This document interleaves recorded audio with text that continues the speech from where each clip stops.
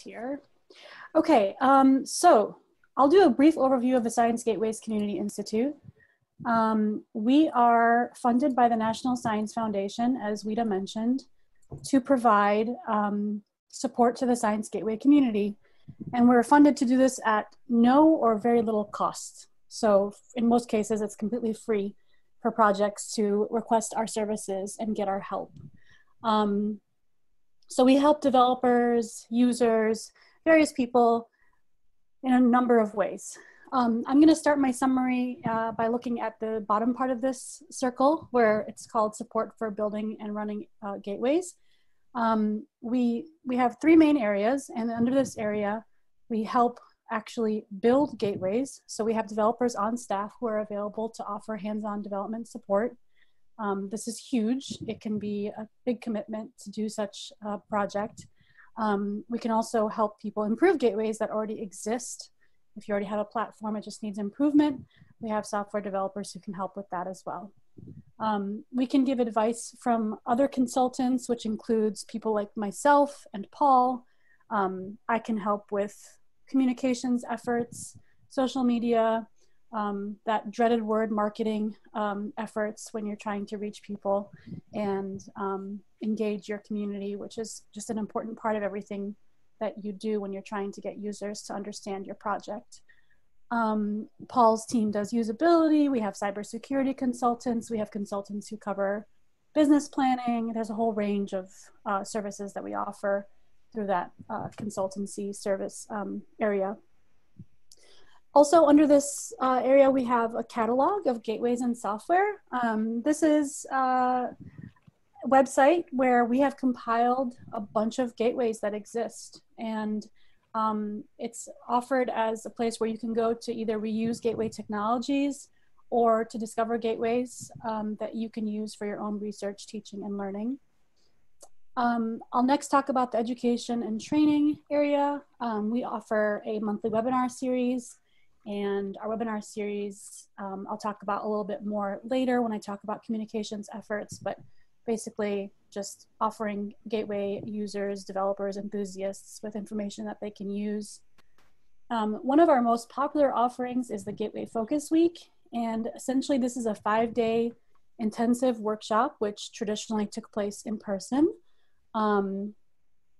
I always refer to the skills that you gain as business chops for people who have nothing to do with business.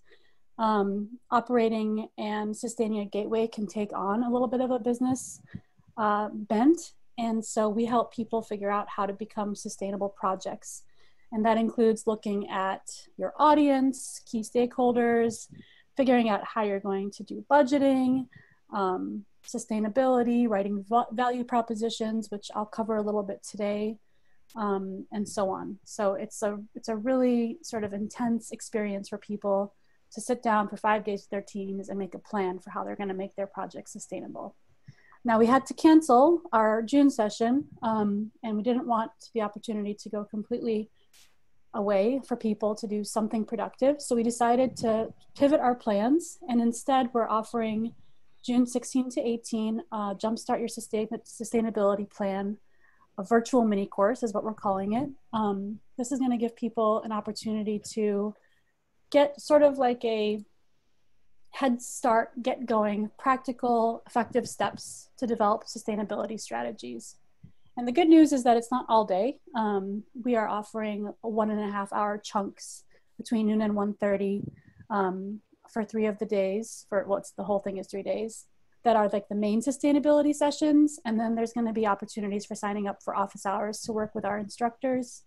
And then each afternoon from 4 to 5, we're going to cover a special topic. So that's going to be cybersecurity, user experience, which Paul will do also.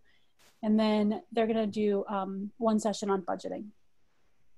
So I'll give more information on how to get signed up for that if you're interested at the end of my presentation, which I'll do after Paul. We also offer student-focused programs, which offers students the ability to get involved in workshops. Like in the summer, we offer a coding workshop for students, which this year will be virtual, but it's normally in person. Internship opportunities, which we've always had summer internships, but now we're starting to offer academic year internships as well. We just launched that a couple weeks ago. and a young professionals program for people to connect with the community of people who are also working toward being gateway developers, users, builders, whatever they happen to be, somehow involved with gateways. And then our website, we have lots of resources and materials for folks to take advantage of. Finally, we have our networking and community area. We host an annual conference, which is supposed to be in the fall. And again, this year, we have no idea how that's gonna go. We're still planning like it's going to happen in person, but it's not likely that it's going to happen in person. Whether it's a virtual event or not, it's gonna happen in some way, shape, or form. It's a great opportunity for people to come together and share ideas and network. We have a community forum, which is essentially a Google group online where people can ask questions of each other and exchange ideas. We have 2 ambassadors programs. The Gateway Ambassadors program is for campus-based folks to spread information among themselves about resources for building gateways. And the Science Ambassadors program, we repivoted this year as well to provide funding for people who want to promote gateways for research and education. And the funding we're providing this year can be used for publishing in open access journals or conference proceedings, for presenting a virtual conference, or providing training to others. And all of the virtual options are completely acceptable. We also have an affiliates program, which gives software and resource providers the opportunity to expand their reach by providing assistance to gateway projects. So we have a bunch of people who have signed on to help out. And likewise, the partner program, we partner with different groups to benefit the SGCI community by offering support from those people that sign on. And we also offer on our website a news blog and job postings section where folks can stay in touch with what's going on in the Gateway community. So that is the very quick rundown of what SGCI does. Okay, so I'm going to talk to you a little bit about usability, specifically with respect to onboarding. And what I mean by that here is really just new users or novice users to your gateway. And I'm going to try to give a really high level overview of a few things in the short amount of time that I have. It's largely sort of an abridged version of a few other webinars that I've given, and I think we'd linked one of them in the notes. And so you can, if you're interested, you can go there to get a bit of a deeper dive into some of these things. To give you a little bit of context about where I'm drawing from for some of these things. So with SGCI, I've done about somewhere in the range of 35 consulting engagements over the past few years. So what that means is doing usability consulting with 35 different gateways.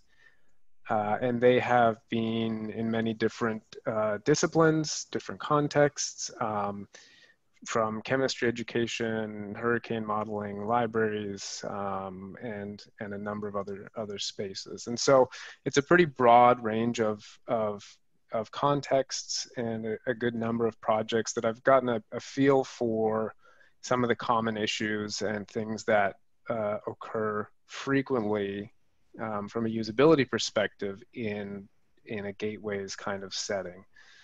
And so what I want to do today is talk to you about some usability issues that are I frequently see in gateways projects, and these are, I think, specifically relevant for new users, or for onboarding, new users. And I also think they're things that you can address and fix on your own. And so I really wanted to try to focus in on those and provide some concrete suggestions for how you can make the experience better for new users when they encounter your gateway.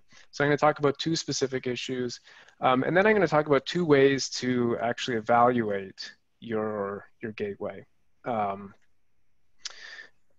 one with users and one without. And that'll give you some practical tools, hopefully, to do some of your own evaluation work. Okay, so the first issue that I want to talk about is that when a new user comes to your site, often they're confused about what to look at, especially what to look at first. And I'm going to show you some examples of what I mean by that. And the second issue is that users are overwhelmed by text. So there's often too much text, and the style of writing is not appropriate for what users expect. And so I'm going to give some examples of that as well. So those are the two issues I'm going to dive into right now. So the first one, users are confused about what to look at. I don't know if anybody remembers this product. It was out, I don't know, 10 years ago or something. This is a product called Google Wave. The details of that are not important, but what is important is this screenshot here, which if you've never seen it before, so you're a new user, I'm guessing you're looking at this and you're not really sure what's going on. You're not sure what you're supposed to be looking at. What's the most important thing? Are you supposed to look at the snapshots first? Are you supposed to look at the navigation panel first? Most people don't know what's going on here. There's a lot of stuff, and people don't know where to look. And when people don't know where to look, they don't feel comfortable and they don't feel confident about what to do next. And probably they're just going to leave. They're not going to use it if they have the option not to. And of course, this product doesn't exist anymore. And I'm guessing this is one of the reasons why. And I'm going to discuss a specific principle in just a second after I show another example. So just keep this sort of example in mind. Here's another website that I grabbed a screenshot from. It's not a gateway, but it's sort of just a typical website that you might see with a number of different pages and some headlines and menu items. And the sort of naive assumption about the way that people would first approach this if they're new here is that they would do something like this in terms of actually where their eyes are going to go, what they're going to look at. So they would start at the top, they would go across and look at the options, then they would jump down a bit, look at those sort of sub-menu items. Then they would probably go down, look at some more of these items, and then make sort of a rational choice about where they want to go next. Turns out that's not really how people look at web pages. And so what they do is they look for things that their eyes can anchor onto. So certain things draw their attention, and they might look here first at the large text. They might look here first, also some large text and a picture and some colors. And maybe they would look there second or third. And so really it's more about something on the page that's drawing attention and telling people where to look, rather than a sort of rational and sequential process of scanning the items that you sort of want them to. And so this brings me to a principle which is called visual hierarchy. And this is something that you really want to have in mind when you're designing your page. It's always important, but it's especially important for first-time users, for new users, people who are trying to figure out what your gateway is and what it's all about. And what this refers to is that you can use elements on your page, so arrangement and styling, that implies importance. It tells people where to look. It says, this thing's the important thing, look here first, and look somewhere else second, and somewhere else third. And so really what this does is it influences the order in which people see things. And it's a very subtle way to design a page, but you can often replicate how in what order people are going to see things on your page. So I'm going to show you do a little experiment here. So I'm going to show you something on the next page. Don't think about it too much. Just look at whatever you see and let your eyes go where they want to go. And then I'll talk about it in a second.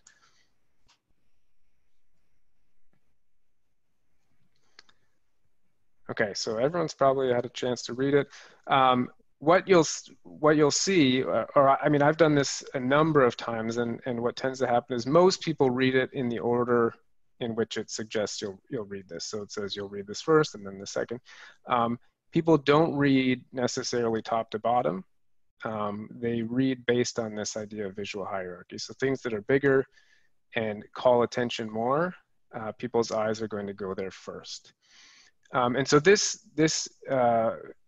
principle can be exploited in your designs and really help people not feel confused and know where to look when they come to your page. I'm going to show a couple examples of some websites. This is a website for Node.js JavaScript library. This is an old version, probably 5 years old or something. And what you see here is not much of a visual hierarchy. Probably where people are going to look first is at the logo because it's big. And otherwise, they're going to just sort of look around for something to anchor onto. So this is not a really good example of how to do things. But the page I'm going to show next, this is a redesign of the same page from more recent time. Maybe it's a year old or something. And what you see now is a much better use of visual hierarchy.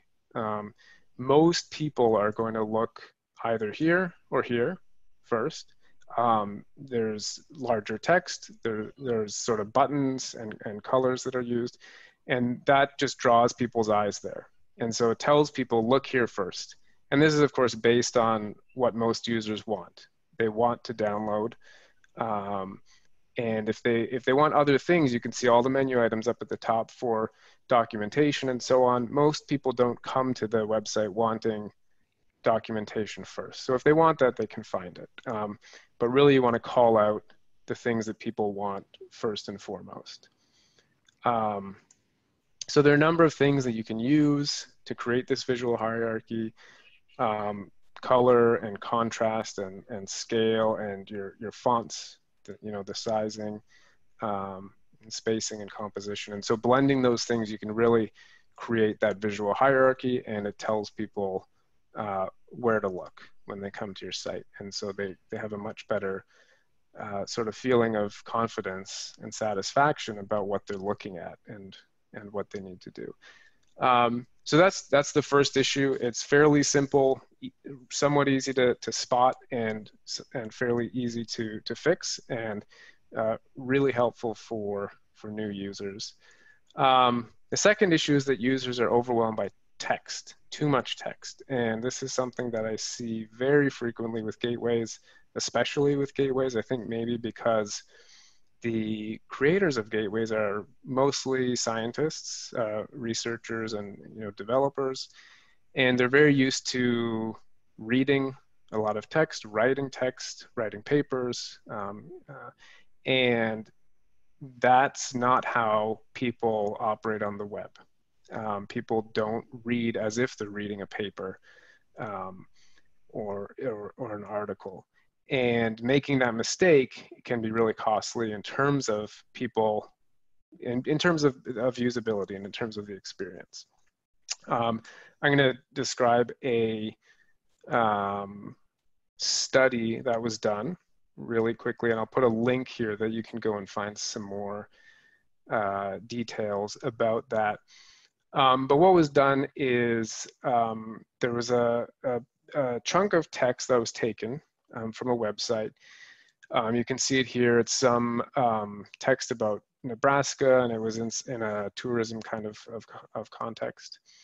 And what they did is they took the text and they manipulated it in a few different ways, and then they put it on a site and then studied what the usability outcomes were. And so here you see the original text. So this sort of forms the control for the experiment. In the next version, they just cut the word count by 50%. So they took out half the words. In the next version, they took the original text but made it more scannable. So they used bullet points. And so people didn't necessarily have to read sequentially top to bottom. Then in the next version, they used more objective language. So you can see in compared to the control, they took out some of the more subjective kinds of language.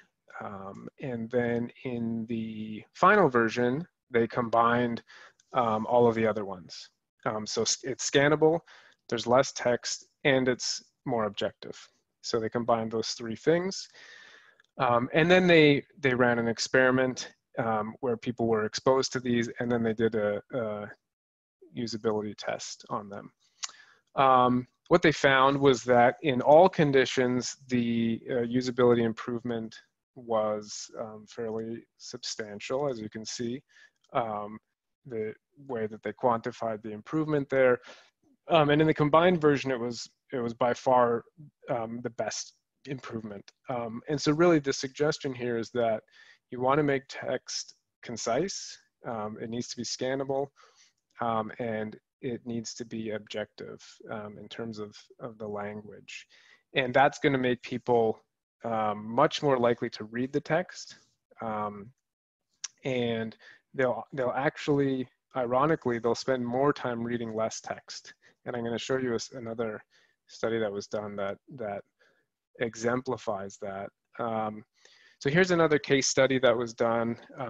There's a link that you can go there and read about it.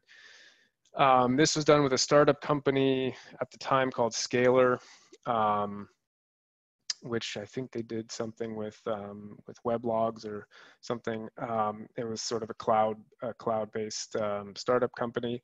And what this guy did, he's the one who writes about this case study. He went and did a usability assessment with them. And one of the things they did was they took their features page, which had a lot of text, a large amount of text, and they cut it down substantially. So they took out a lot of the text that was there. And then they did a follow-up study to see what the results were. And so what they found was that after removing a significant amount of the text, people actually spent on average 30% more time on that page. And so you might expect with less text that people would spend less time, but it's actually the opposite. So less text that's scannable and concise, people will actually read it. Text that's written as if it's an article, people won't read it. They'll just leave or they'll ignore it. They'll only read it if that's what they're expecting to see. And so the redesigned page looks something like this. It's not bad. Probably could be even a bit less text. But what you're seeing is some clear headings that sort of are also employing this idea of visual hierarchy, pulling people's eyes there, and it's fairly concise, and people will, as a result, actually read it. So two really simple guidelines. This might seem really simple and straightforward, but the results of paying attention to this are very real. And I think these are things that anyone can notice, if they know what to look for, and they can remedy on their own. And so really, use visual hierarchy and write text that's scannable and concise. If that's all you can take away from this, I think it is really helpful. There's a example that you can go and take a look at, which is, this is an example of a gateway that we've worked with, which is NanoHub. If you go to their homepage and just sort of scroll up and down and just keep those two things in mind, and you'll see they've done a pretty good job there. And so here you see a very clear, large sort of call out text there that people are going to look at. These four segmented sort of large panels there that are kind of like menu items. People are going to look at those, and then decide where to go. And if you scroll down, you'll see some good use of scannable text too. And so people are not going to feel too overwhelmed, and they're going to feel like they know what's going on here and what they're supposed to be looking at. So I'm going to go through two usability evaluation methods really quickly, just at a really high level, but enough that you'll get a sense of what they are and that you can go and look at more resources for doing these. So the first one is, the name is a cognitive walkthrough. This is something you can do on your own. You don't need to recruit any users. And then what we refer to as a more typical usability test, where you would actually sit people down and watch them do something. So with the cognitive walkthrough, it's a task-based assessment. So you're thinking about it from the perspective of people doing some kind of tasks with your system, and you're doing a walkthrough with your system while you're asking a few questions, 4 questions to be specific. And so what you want to do first is define your users. That's always key. Know who your users are. What do they want? And then identify some tasks that you're going to test. And break those down into subtasks or actions that people need to perform. I'm going to show you a really simple example in a second. You're going to ask 4 questions for each of these tasks. So will users be trying to produce the right outcome? Essentially, do users need to know that this is the thing that they're supposed to do? Is the thing that they need to do visible? Is the action visible? You know, is there a button or something that they can look for? Will the user recognize the action as the right one to do? And will the user understand whatever happens as a result? So will they understand the feedback? So a really simple example is, you know, something like Google Drive. And this is something you can do with your own gateway. You pull it up and then, you know, formalize this and ask these questions. So if you take a task like uploading something to Google Drive, I've just broken it down here into a few subtasks. So they're going to press the upload files button. They're going to select a file from the computer. They're going to submit it. And I can go through this and ask these questions. And so I can say, you know, will the user be trying to produce the right outcome? Will they know that this is the thing that they need to do? Most likely, for most users, they know that they need to click something and upload. So that's good. Is the action visible? This one's a little bit tricky. So if you're familiar with Google Drive, you're going to have to click on the My Drive button first, and then there's a drop down, and then you're going to click on Upload Files. So I would say this is not really an optimal design here. There's some issues that, you know, could be better. Will the user recognize the action as the right one? So, you know, given the list of things, are they going to know which is the right one? Probably. If they want to upload a file, I think it's fairly clear. Will they understand the feedback? Depends on what happens after, but it says, you know, your upload was successful or something, then yes. So this is a very simple example, but you can imagine making this much more complex, identifying a set of tasks and subtasks, and then going through them in your site. And you know, you notice little things like the one I just pointed out, which is that the upload files action is not quite visible from the page unless the user knows to click on that drop-down box, and that could lead to usability problems. And that's basically it in terms of doing a cognitive walkthrough. So you're breaking down these tasks and you're walking through them and asking some questions at each point. And in the end, you're likely going to come out with some ideas for making improvements. So that's something that anyone can do, I think, with this very simple recipe. I can share some links for, you know, guides on how to do these. And the second one is a usability test. So this is when you're actually going to sit down with users and get them to do something and observe them. I'm not going to show a demo of that right now. There are a number online. This is something that I do in the focus week that Naidi was mentioning. And so really what you're going to do, this doesn't have to be very formal. Grab a colleague, a student, somebody, sit them down, and again, ask them to do a task. And don't help them. Just sit them down and say, do this thing and observe. And notice all the places where they get confused. And you do this with a handful of people, 3, 4, 5, and you're going to find some really useful information. People are always surprised at the stuff that they find, but it's really critical that you ask someone else to do it. Don't do it with you and your partner who have developed this gateway, because you're too close to it and you're not going to act like a first-time user. So it's really not a good sample for the onboarding process if you're not new to it. So that's sort of a key thing to keep in mind. That's why you just grab a colleague or someone who's not familiar. There are lots of examples. This is a nice one. If you search for rocket surgery made easy on YouTube, there's also a book and a website. This was made for people who are not experts. So actually this is a really nice resource, walks you through usability testing in a very simple and straightforward way. And it's really something that I think you all can do. So just to summarize, the 2 issues I think that you can really focus on yourselves: use visual hierarchy, indicate to people where they need to look, don't use too much text, and write scannable text. Don't write text as if it was a scientific article. And then to do your own evaluations, cognitive walkthrough, you can do on your own, no users required, and a usability test, users required, ideally not yourselves, but colleagues and other people are fine. And I think if you combine these, even though it seems very simple, it's really going to help you improve your onboarding process. It's going to tell you a lot about what new users are what their experience is going to be like when they encounter your gateway. And that's all I have for you. That was great, Paul. Thank you.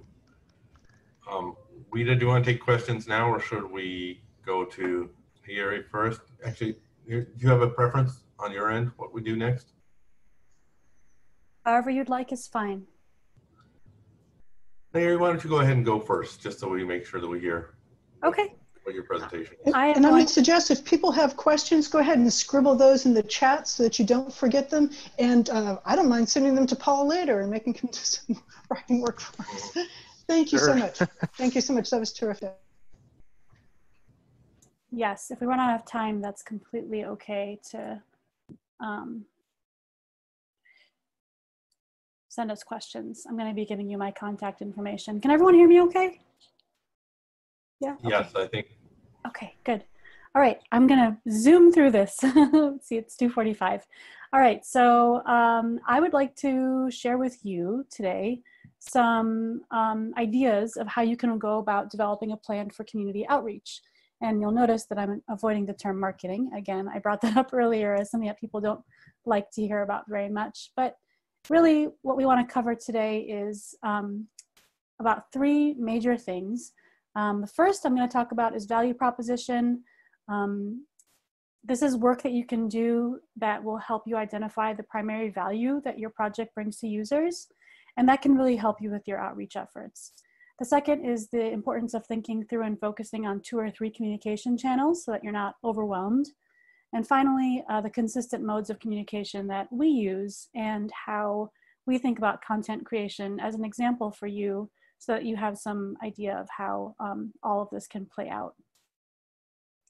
So it's an important step when you're planning communications to define your project for users. This is important for both you and the user side, just so you know exactly what it is that you're offering. And this is something that you often have to work through just to get funding a lot of times anyway, but doing it from a communications perspective can really help to solidify plans. So what does your project offer that can't be found anywhere else? And what is it that's valuable about what your project offers? So during the focus week, one of the major pieces of work that people do is defining a value proposition. And I'm going to give you a really quick rundown of what that looks like. Basically, what you're doing when you work on value proposition is developing a clear understanding of the unique value your project delivers to the community of users. And essentially that ends up being a statement. And it's a statement that clearly communicates that value. We have a really simple template that you can use to do this. You name your project, you say who it's going to help, what it's going to do, and how it does it. And just taking this time to write a really clear and concise statement can help really narrow down exactly what the essence is of what your project is offering users. So how does this help in outreach efforts? It should really inform a lot of what you do, especially communication efforts. It's going to help you identify what your community needs to know about. Is it about features? Is it about enhancements that have been made? New tools you've added on? Are there updates? It's going to help you identify the important things to offer for your community. So what is it that you can do to help them achieve their goals by using your project, by what you offer? And how will I support my community? So are you going to offer upcoming learning or engagement opportunities? Do you have resources to offer? Do you have support available for people? All really important questions. So one of the things that people do when they're trying to decide how to communicate with their communities, which is often a big mistake, is they try to do it all. And realistically, you have other things going on. And if you try to do everything, you're not going to be able to do anything well. So my best advice to you is to pick the things that you think are going to be the most useful or that you enjoy, and pick 2 or 3 of those and stick to them. So limit and commit. There isn't enough time in a day to do all the things. So if you choose to do social media, don't try to use every platform. If you choose to do it, then find the one that you think your community is most present in and where you can reach people, and use that one and do it well, rather than trying to do a post on every single type of social media and never really doing it well or engaging with people because you don't have the time. So these are good questions to ask. Do you want to use an existing email list? Maybe EarthCube has a list that's beneficial to you. Are you going to create your own list? Again, social media is an option. Attending webinars, guest webinar presentations, organizing your own webinars, conferences, which are of course mostly virtual right now. And of course, there's many other avenues that you can explore. So what I've done is I've kind of laid out like our main consistent modes of communication for you all, so I can talk through how we think about our efforts to engage our community. Our community is a little bit different than yours would be, but still the ideas are the same about how you would organize this information and share opportunities with people.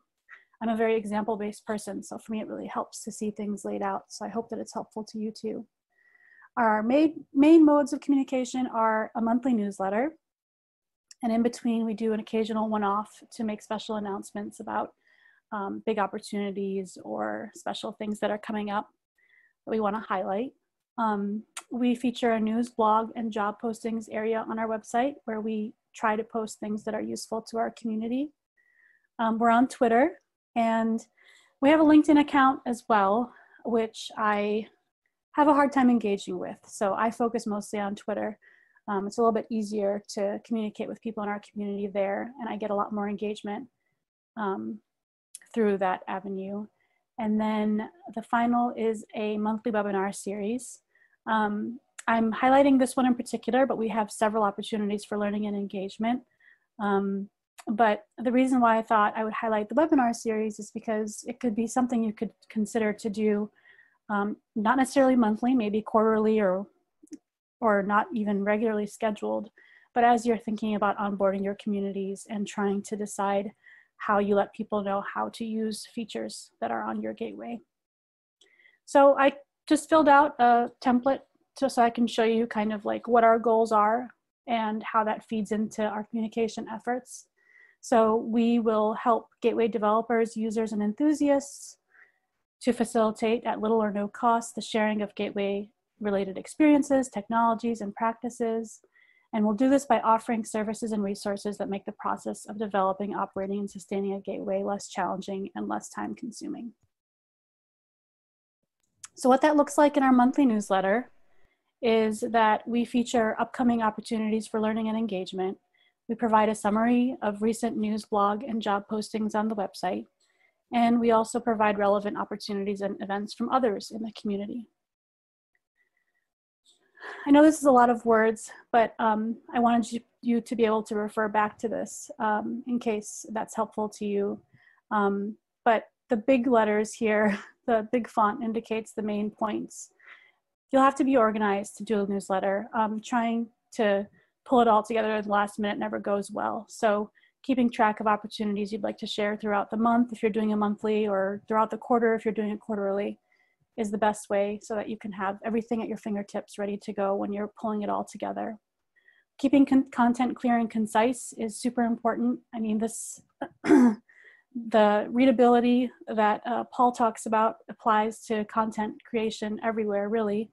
You'll want to include only the most important pieces of information in a newsletter.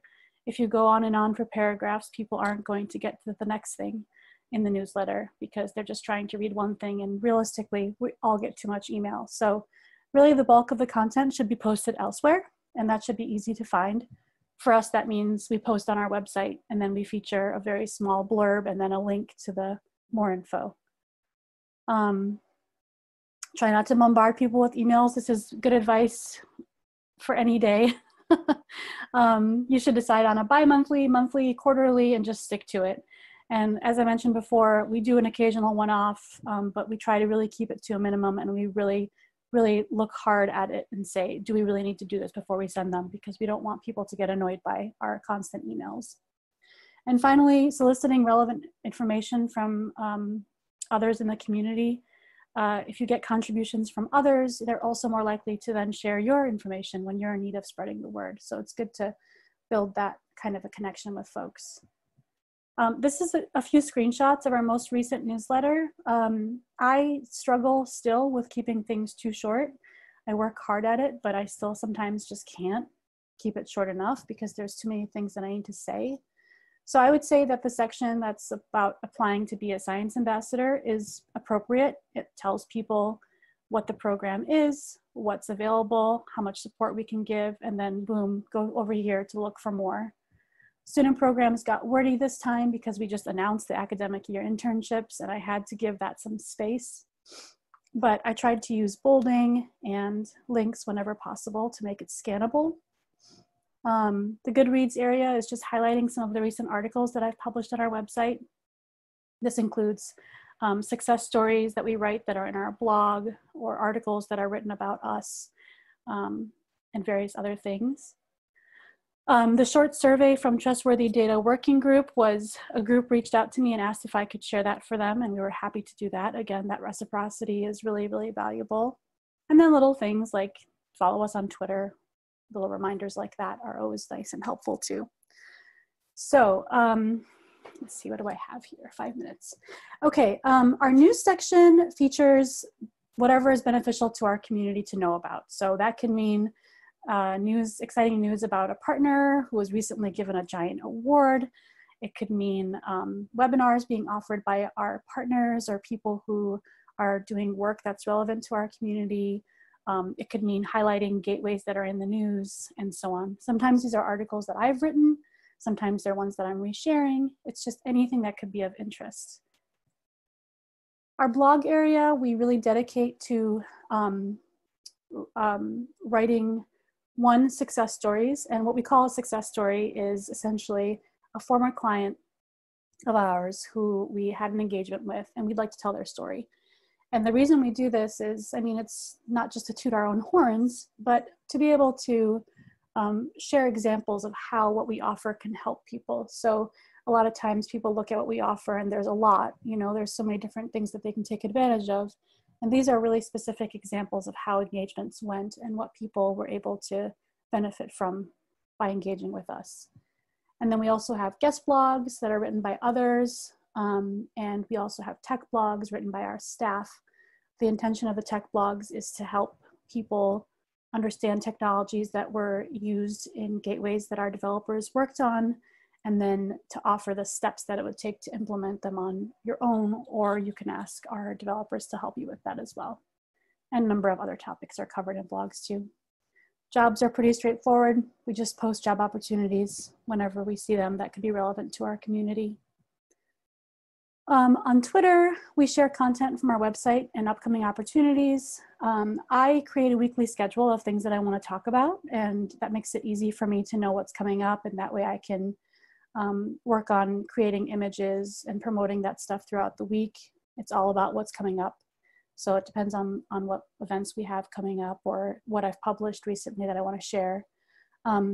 Just so you know, I'm a community engagement person. That's my job. So I have the luxury of time to spend on this, but I recognize that many people are doing this on top of everything else that they're doing. So creating a schedule and writing those messages out in one sitting can be really valuable. And there are automation services that work really well, like you could use Hootsuite or Buffer and other various automated services where you just pop in your messages, schedule them, and they'll get tweeted out for you when you tell it to, or you can ask it to optimize for you. I try to check in a few times a day, but not too many times because then I get sucked into reading too many things that I shouldn't be reading. But I check in a few times a day so that I can retweet others who are posting relevant content for our community. And again, this motivates them to do the same for you in return. And then just a quick tip about tagging. If you're not aware of this yet, just in case you don't know, when you tag somebody else's account, so for example, I know my images are kind of tiny here, but you can see this top layer here where I have the community announcements about Jumpstart.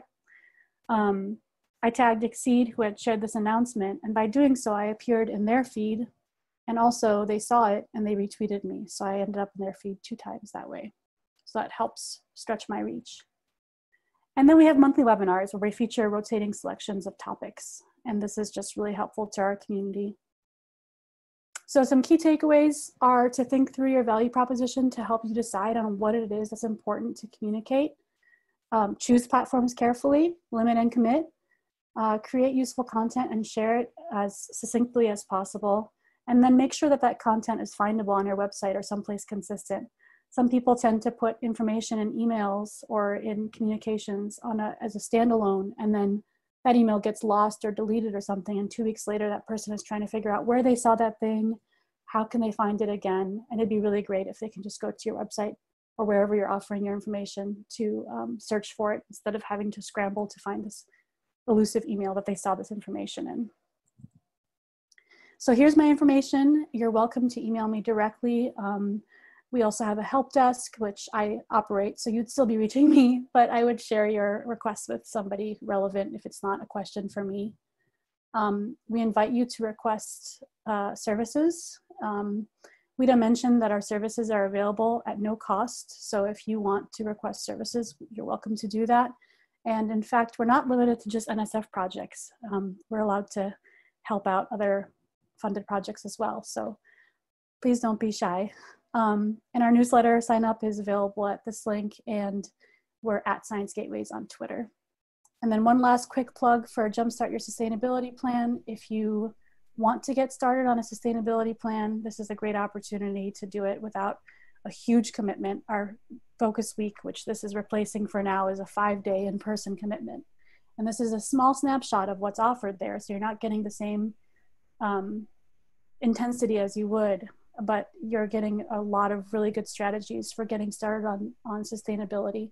So all are invited to attend. Registration closes on Friday, June 12th. And I hope that some of you will consider attending.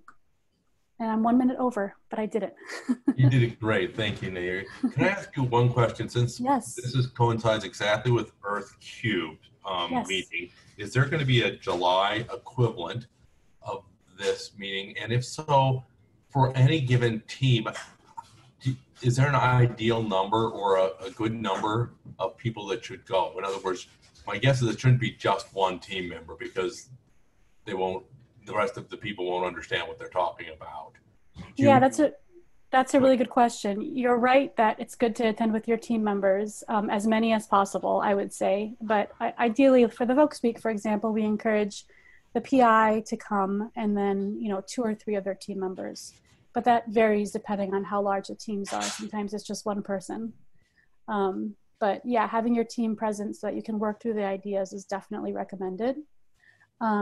We are not currently planning on repeating this in July, but the good news is that WIDA let me know that the hours do not conflict with your meeting. So the main sessions for the Jumpstart are 12 to 1:30. And then we have special opportunities in the afternoon, like there's time for office hours and then special presentations from 4 to 5. but the bulk of the sustainability portion will be 12 to 1:30. So maybe people can also squeeze them in. I know it's hard to do so many things at one time. I don't know if we're recording these sessions or not, but if we do, I can certainly send you links to them.